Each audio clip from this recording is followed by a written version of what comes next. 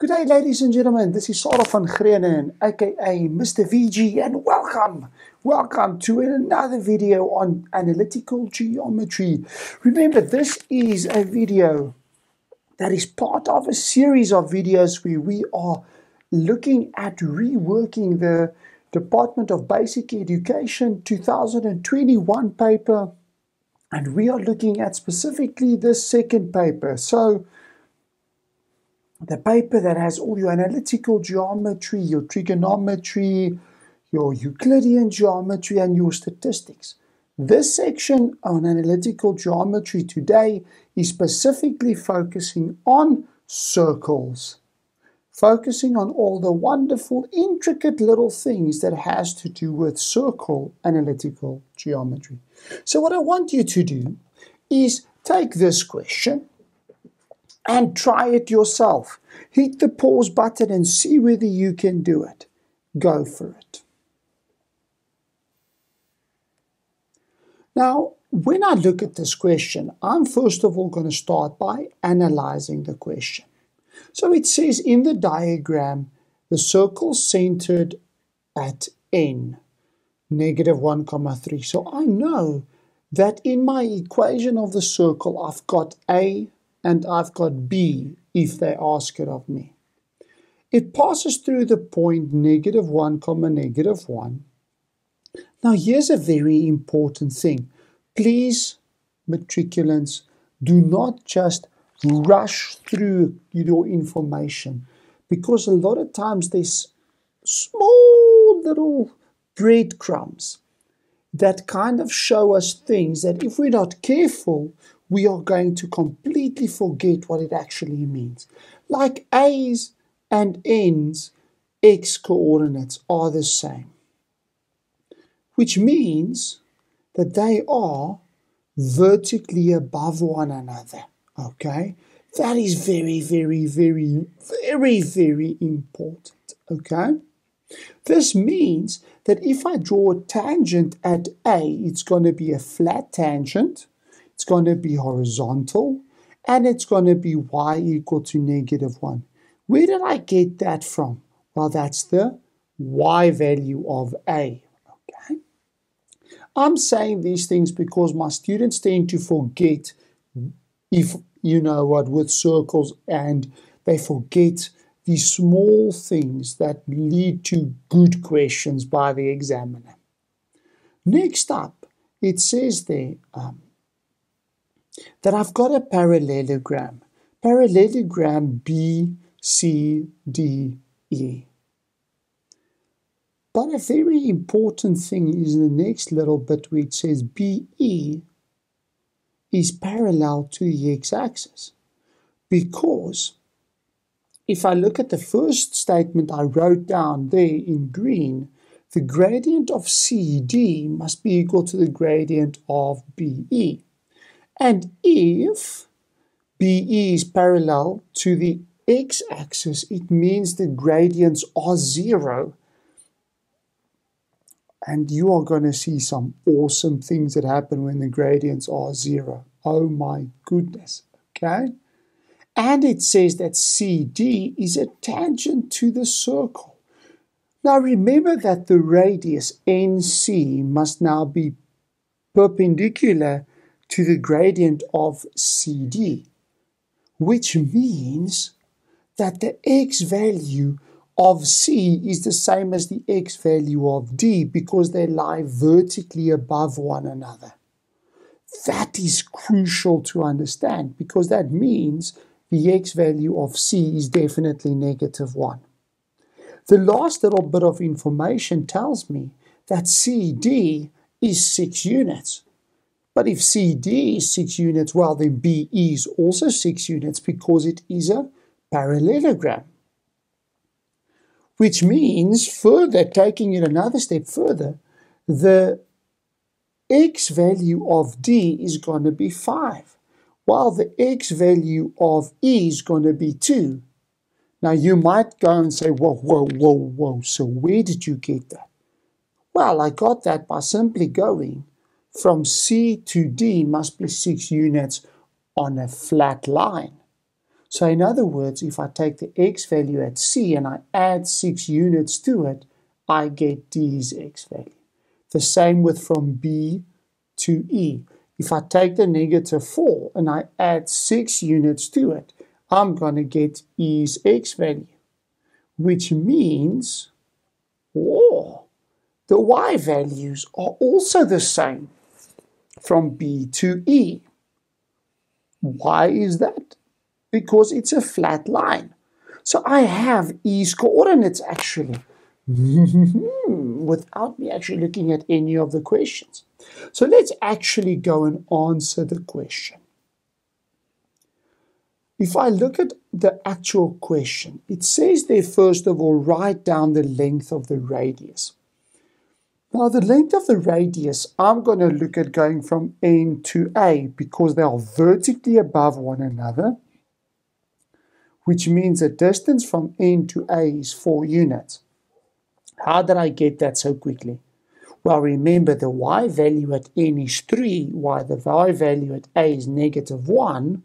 They're vertically above one another, so therefore the distance is 4. That's the radius. Now, if I look at 4.2, it says there, 4.2.1, they're looking for C's coordinates.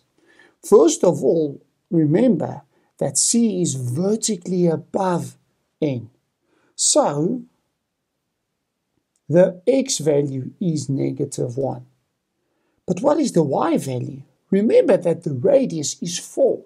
So to go from N to C, I just go vertically up 4 units. So in other words, 3 plus 4 is 7. Where does the 3 come from?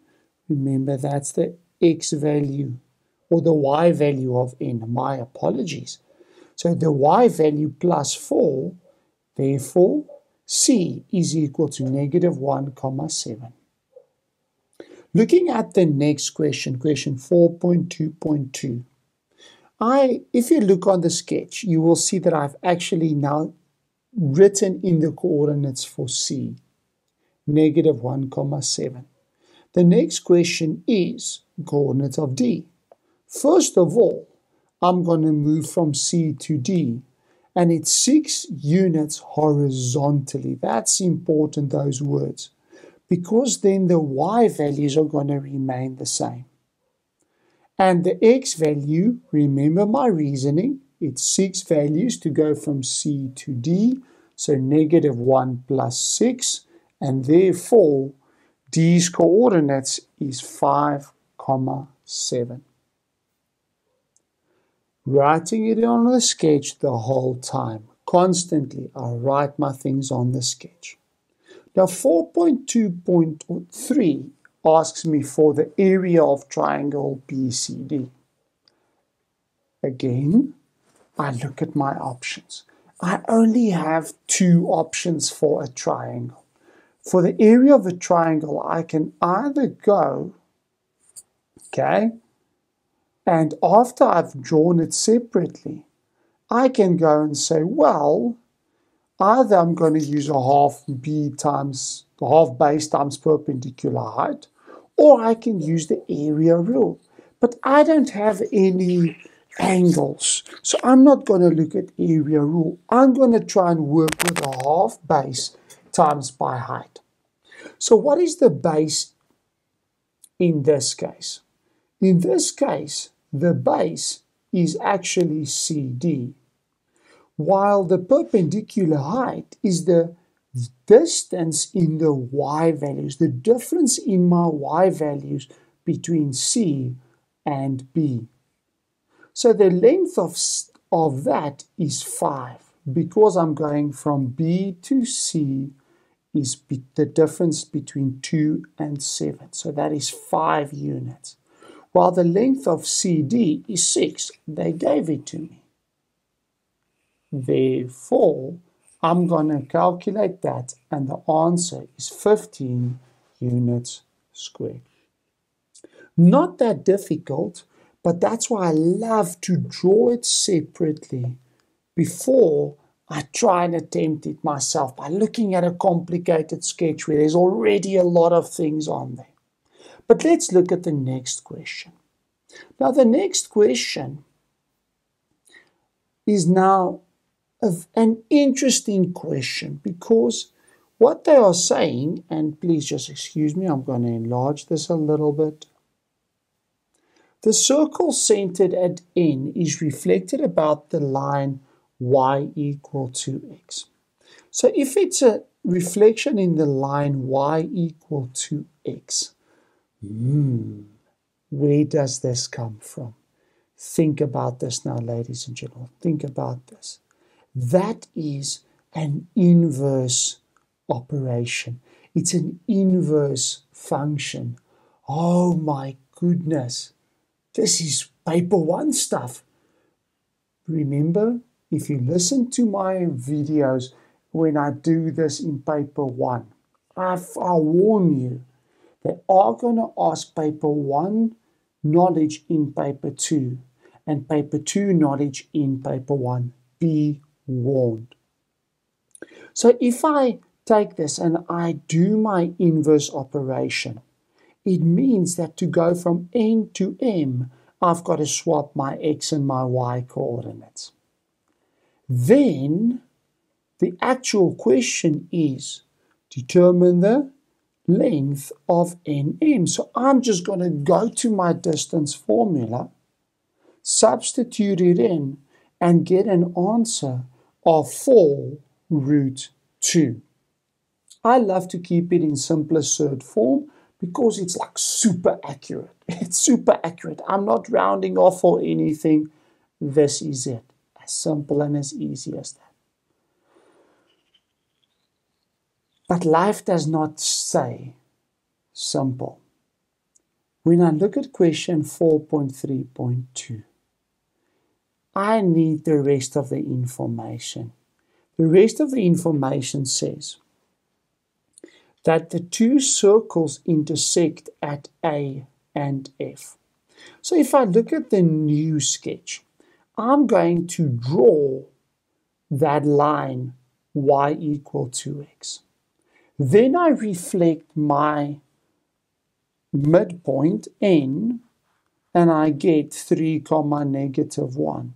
And I get that new circle with center M, and it intersects the old circle, the original circle at A and F. Now, I know this is not on scale, but I'm drawing it just like this so you understand.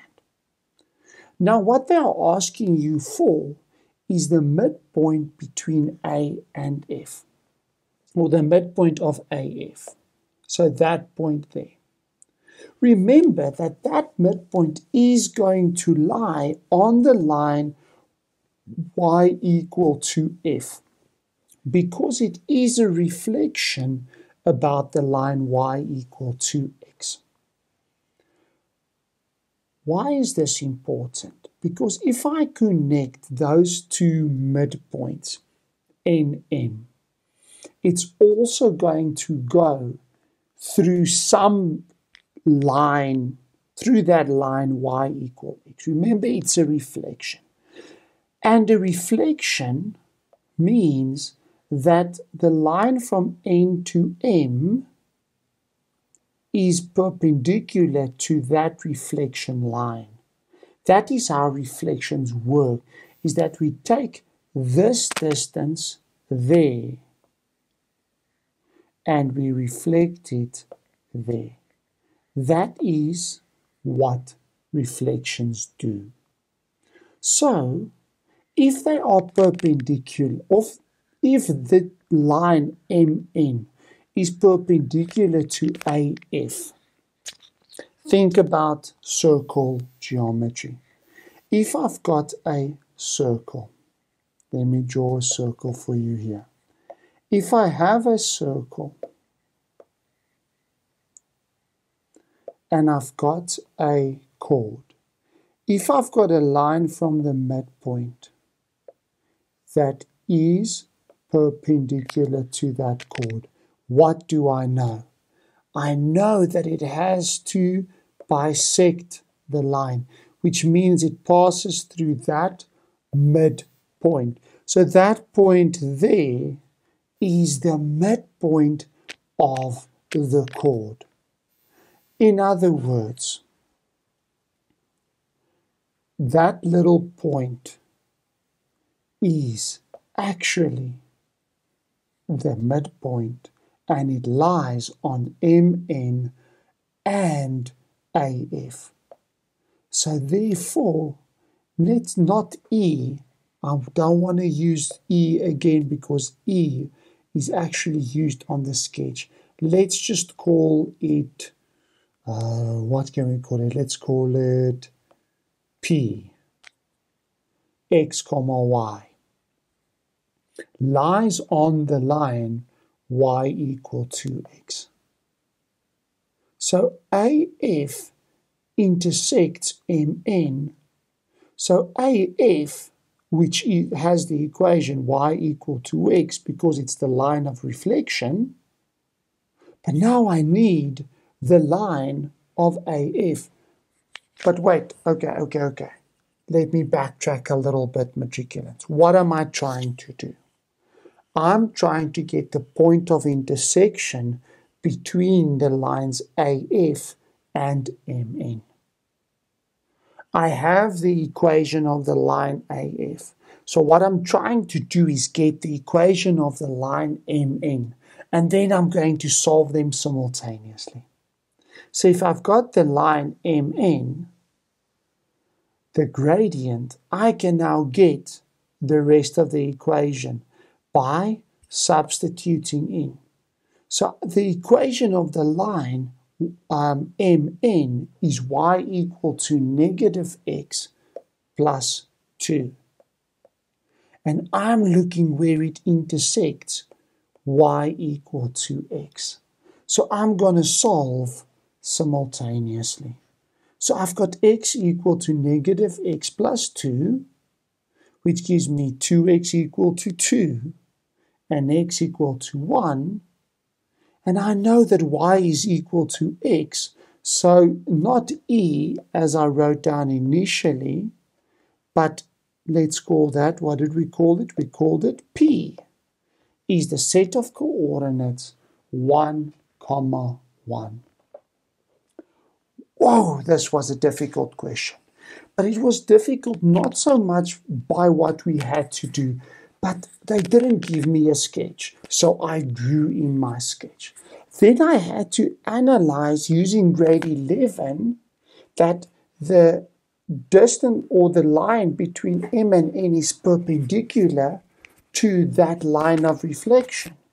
Because it is perpendicular, it's going to go through that midpoint P. So there's a lot of thinking that went into this, which means if I wanted to get P, I needed to equate the two lines and solve simultaneously. Whoa, that was an awesome question, but it was a toughie. I want to encourage you to look through this again, familiarize yourself with what I did, and look at my thinking that went in behind this. So ladies and gentlemen, I hope you enjoyed this video. I hope that you survived it. So have a beautiful rest of your day. In the next set of videos, we are going to go over to trigonometry. So keep with me, stay with me, and I'm looking forward to seeing you again soon. So keep well. Cheers.